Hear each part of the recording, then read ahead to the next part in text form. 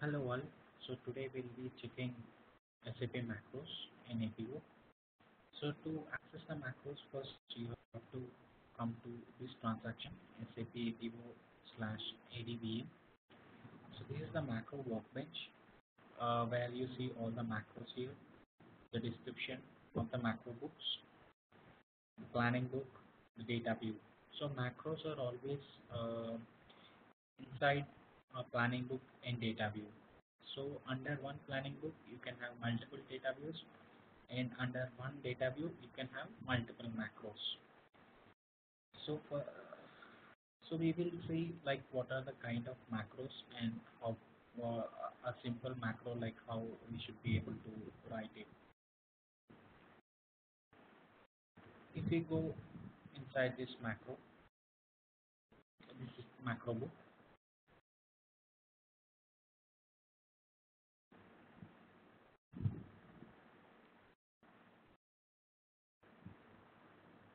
So here you see the depot.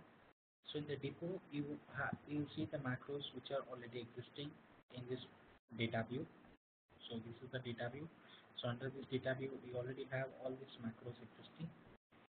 Here you see the elements. So basically, using these elements, we need to create a macro. Here you see the events like whether the macro is a default macro or whether it's a level change macro, start macro, exit macro. So the difference is if it's a default macro, so whenever a user enters into a planning book or does a level change, loads data, so every time the macro gets run automatically in the planning book. So why do we require this kind of default macro is, suppose I want to keep a key figure updated always. Interactively, I want to update the key figure always instead of via batch job.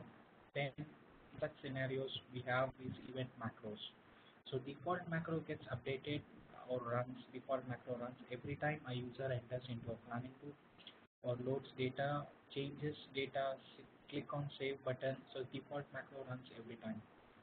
This level change macro, like whenever user does a level change, in the sense he disaggregates or aggregates to another characteristic. Suppose if a user has loaded data at ship to country and product brand level, and if it's drilling down to product level, so that time this level change macro runs.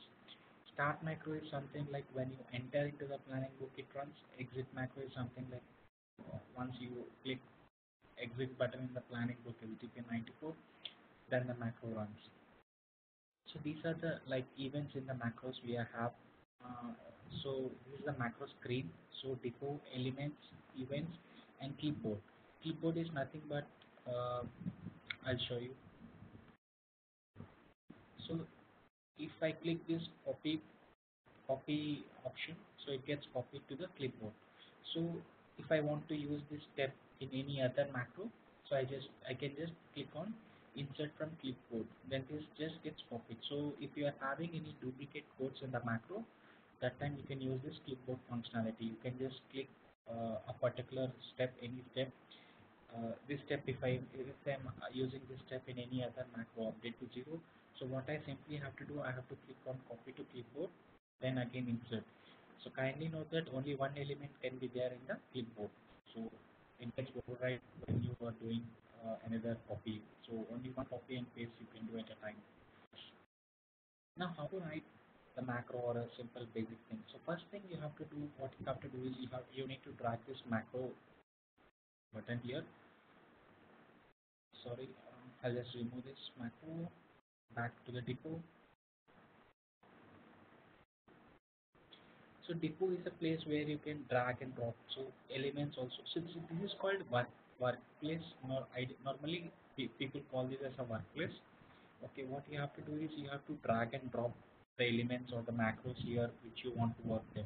Suppose if I want to write a new macro, what I have to do is the first thing every common in everything is just drag and drop the macro element here so that you get this pop-up. Now in this pop-up you get like what description of the macro you want to have, whether you want to have no direct execution or no So this is something like if I keep no direct execution, if I tick that, uh, if user cannot run this macro in the interactive planning book SDP94, so user cannot execute this macro. If uh, if there is direct execution available, I mean this is unticked, then what user can execute this macro in the SDP94 interactively. So this is the option. So you have the macro description, macro type, collective macro or no. So collective macro is nothing but you can group macros 4 or 5 into one macro. So that final macro is called as a collective macro. In the sense it collects different other macros. So we have this some functionalities. Do not initialize auxiliary table. This will not any if you are using auxiliary elements in your macro, that will not initialize that. So where you want to run this macro, you want at details only, or you want at a content level only this macro to be done. So you can define all these things here. So just press continue. So you see new macro. So I'll just put some description. New macro for test. So you can see the macro, new macro. So the next thing, we have lot of options here. Now we'll just go briefly one after one. Now if I'm using some user exits in the macro with the help of adaptive, then I can use this element body or user exit macro. The step is something uh, ideally is used after the macro. So the step is nothing but this is the place where you define the horizon of the macro, like whether you want to run in the future, whether you want to run in the past, or whether you want to run in some defined period. So you define your horizon in the macro. If it is user defined, you can tell from which bucket to which bucket you want the macro to be run. Suppose if I click in the past, it automatically takes my past bucket. So in the past bucket, I have only one bucket initial column in the past. So it has taken only one column initial. If I have the past buckets in this data view around 40 weeks or something, it takes all them as in here. So basically, a step is place where you define the horizon or iteration from how many times the macro should run, and from when to when the macro should actually to be run. So it's basically more kind of iteration, like how many weeks it should run or how many months it should run. Suppose in the past only one bucket I have, so whatever steps I put under this step, it runs only once. Okay. So I have few control statements, conditions, planning tables, operators like this. So control statement are nothing but if else statement. So if I want to use some condition, if some key figure is not zero, if suppose forecast is not zero, then only do some functionality. Copy sales order, just for example, copy sales order to forecast if forecast is not zero. So I want to copy sales order quantity into forecast quantity if my forecast is not zero. So I want to check that condition whether forecast is zero or not. So that time I use this control statement. So conditions. So conditions are like these are like folder kind of. Suppose I just put them check if forecast key figure is zero. So I just put a description. It's just like a folder. So just to understand what I'm checking here exactly. Like sometimes if I don't keep this condition and if I just put the control statement, the probably the next time someone reading your macro might not understand exactly what logic you're using if it's a complex one. So what we do, we put a condition here. I mean, it's like a folder or description to understand what we are checking or what we are doing under this condition exactly. So this is like that. So if the under the planning table, you get the row, column, cell areas. So what, like if I'm checking if forecast is zero, so forecast is a row particularly. So I want to check if forecast is zero or not. So I'll just drag this row here. So whatever you select the key figure here, whether which key figure you want to select forecast. So value change and attribute change. Value change is something when you're comparing values of one key figure to other key figure, like greater than zero or something. Attributes are nothing but if you are comparing some colors, if you want to update the cell with a color, uh, or uh, or anything like that which relates to the attribute of the row. If you're comparing values, then you need to select the value change.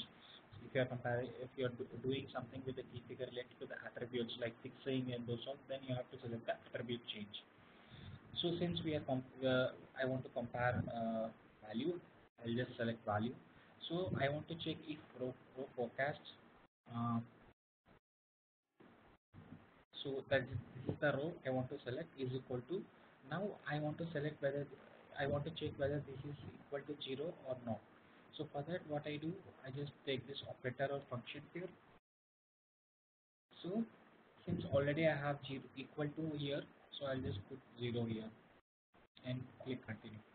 So if forecast is equal to 0, then I'll put something to happen like copy sales order to forecast. For that again I put one row sales order equal to, and another row again I'll put it down to forecast. So equal sales order equal to forecast. So this is how the if condition is checked, and if condition is successful, then the next statement executes.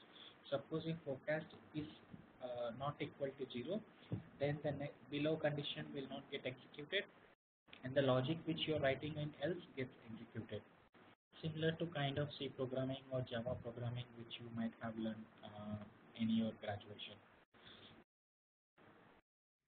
So we have functions here. These functions are like, you know, if you are using some complex functions or function modules, you can use them. This is alerts. When you want to generate alerts and delete alerts, you can use this element. You can probably test them out, just drag them and put it here. This is process message. Process message is nothing but you want to, when you're running the macro interactively in SDP 94, after the macro is completed, you want to say to user something like macro run is completed. Then you can just put a message at the end of the macro that message is completed. So if you put error information success warning, so accordingly it comes with an icon. I think we all know like error means that red icon. It comes information yellow, success green. So it comes like that with an icon.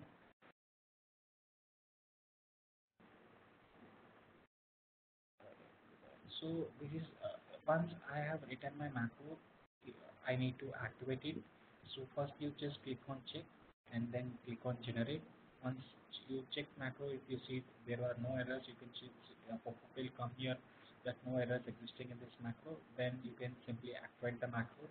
You want to test the macro, then what I mean, after you have written the macro, you are not sure whether that macro is works or doesn't work properly. So you can test the macro. To test the macro, you have to go to utilities, test macros. So a new session gets opened up. Um, so this is like this new session is nothing but it doesn't save any of your data. So you can put anything here and just test the macro. Suppose if it's a simple copy macro from sales order to forecast, what I will do, I will put sales order 1000.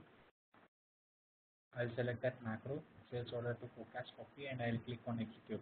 So if 1000 is coming here, yeah, my macro looks good and it's working. If it's not coming, then probably I have some error in my logic, which I need to go back and check again my macro where I went wrong. So this is how we test few of the macros. Of course, you can't test many of the you can't test few macros which are too complex and which are too complex, like alert generation and all. Probably we can't test over there what really happens. But yeah, it solves my purpose. Where can I do that? And also, if I want to do some semantic checks, like if suppose there is some errors in my semantic or code, then you can do the semantic check. Then you get few suggestions which, if you read them, you probably can understand where you went wrong. Like suppose if I do a semantic check here, so it is showing me these warnings and all, like what could I have done, like we have not defined a predefined interval and all. So yeah, so you can ignore this informations and warnings. But if you're getting some error, then surely you have to go back and check like what is the semantic or logic written against that macro, and probably you need to correct that. So this is something basically of, and last thing is like if I want to transport the macro, yeah, I can select this macro and click on this transport request. Uh, I think you can only transport the complete macro book. I mean, all the macros under it gets transported. You can't transport individual macro as far as I'm aware of. Uh, I mean, from the standard process, there could be some alternative method which I'm not aware of. So this is something about the macros and macro workbench, macro workbooks. Yeah. So do leave a comment if you're looking for any further information on macros. Thank you.